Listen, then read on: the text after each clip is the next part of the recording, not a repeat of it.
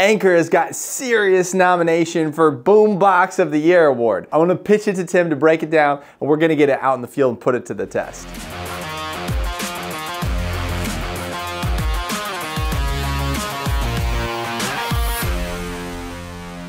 Merry Christmas, let's unbox this thing. A beautiful box within a box.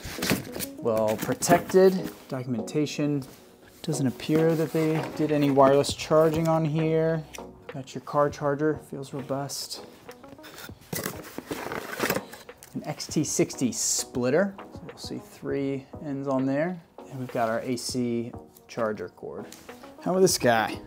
6 AC outlets. 2 USB-C, one of them is 100 watt, one's 30 watt, don't know if you can see that. 2 USB-A, DC for the car. We can charge through that XT60, 600 watt max, that's through the car or through solar. And then you got your AC input to charge power station, expansion battery slot, wirelessly connected, and happy light. Let's power it on.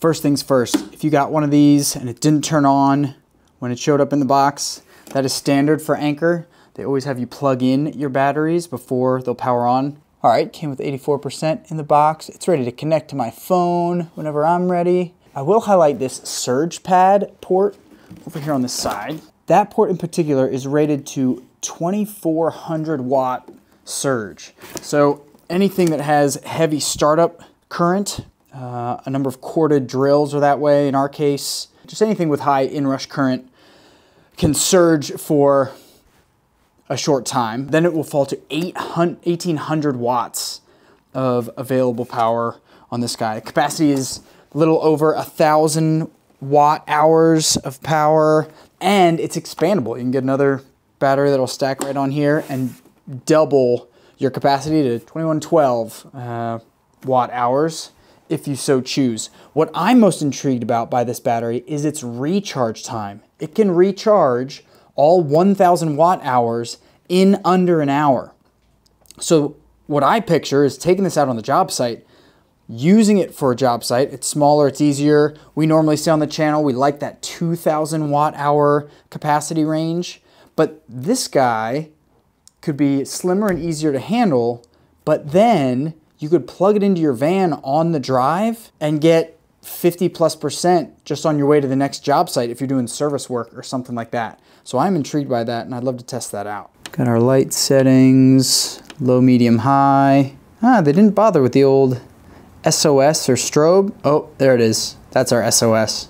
But no plain strobe, that's fine by me. Let's see how the app does. To connect to the app, all you do is hit the button on the front with the phone icon, and then search for it in the app. It's pretty straightforward for us. You can search it manually or it often picks it up right away. Welcome to the Anker mobile app. Anker has a seamless app with easy user interface. That's one of the beautiful things of a company like Anker. It's plug and play. Like, it's very, in fact, incredibly user-friendly. You've got a couple of main options: product selection, quick setup time. In addition, with a commitment to the Anker family, you're able to see all your Anker products in one place. At a glance, you can see battery percentage, so you're managing your loads effectively. You can actually see the energy usage by port type. For batteries, temperature is always a deal. Every battery is going to operate with a minimum and a maximum temperature. They'll have over temperature protection limits. Being able to define your AC recharging power is really cool. Avoid tripping circuits, plug strips, whatever the case is. There's a granular level of control here. So the control allows user customization so that this product performs to expectations. The super fast charging for this unit is actually an add-on feature which may deplete the life of the battery, and so it is not the standard charging rate, but it is available. So we'll have to think about that in the long term. Anywho, we're charged up. Let's get this thing out into the field. I do want to test both that charging speed and its output capacity. Okay, so here's the deal. I've been on service today. Four sites. Swapped a light fixture, found a wire that had gotten torn up or chewed up or whatever, replaced that. This is a GFCI swap for the sump pump. But really I want to talk about the C1000 today. A couple features I've come to really appreciate. Number one is this little light, which I've kind of come to affectionately call the tool light, because it is so nice to not have to take my driver and go fishing with that light through my tools and parts and bucket and all that, to just be able to sit my tools right underneath this thing, and it gives plenty of light to actually be able to see everything and keep both hands free. So number one, that's awesome. Number two, you may notice I am at 99% battery. And you might be thinking, Tim, you said that you've been working all day. And that is true. That's because I've been using Anker's XT60 to car adapter wire in between each stop.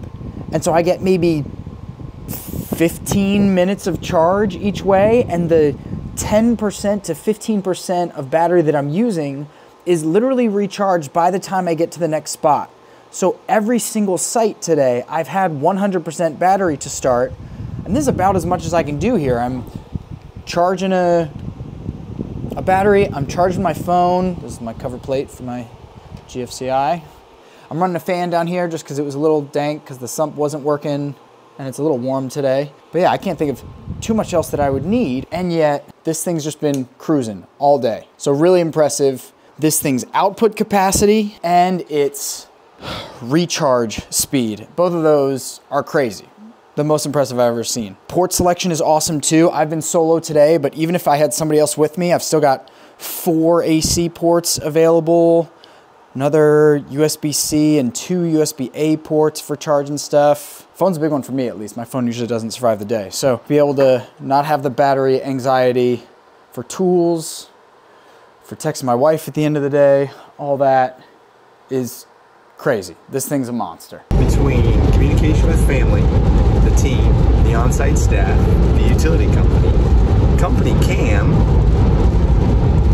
the infrared camera, which connects into the lightning port of my phone, the cold weather, there's no way I would sustain charge. I've got to have a battery like this. I'm not about to leave my truck running in the parking lot. I mean, Tesla's not really a truck anyways, but a portable battery system for the fleet is like almost a must. It's so compact. There are no fumes, vapors, gas. In my opinion, it is so convenient. We have like 6 to 8 of them sitting on the shelf in the shop, and we just pull them, crank them. The guys are, you know, running corn equipment and ground rod pounders, big line shank drills, and they flawless, dude, flawless. And the thing is, a lot of times the power's only on once we're done. We're working in the dark, we're working in the cold. There ain't no juice until our work is done. So, man, I'd recommend, if you don't have a portable battery, get you one.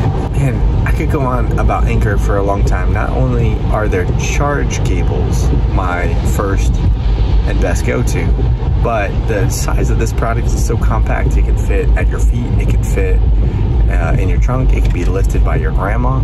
And the software, segue here, the software is top notch. User interface, reliability, ease of connectivity. Like some of these afterthought, throwaway, hardware only, software is a pain kind of companies, where you burn 60 minutes trying to push firmware upgrades, and that's not Anker. Anker's doing it right. For a little friendly competition, this Opez 1200 is in the same weight class as the Anker C1000. It's got a capacity of just under 1,000 watt hours, but its max output is 1,200 watts, and I don't even know if that's surge rated or continuous load. It's only got 3 AC inputs, who are screaming significantly louder than our Anker friends. It's got a lower power delivery rating for the USB-C, which maxes out at 60 watts instead of 100 on the Anker. It's got 2 USB-As, which matches up, and then it uses DC solar input only up to 200 watts, compared to the XT60 going up to 600 watts on the Anker. Really impressive in what I would say is about the same form factor. $99. Check the link in the description for Anker products. 100, and subscribe to Electric Pro Academy for real skills to make real money. 101.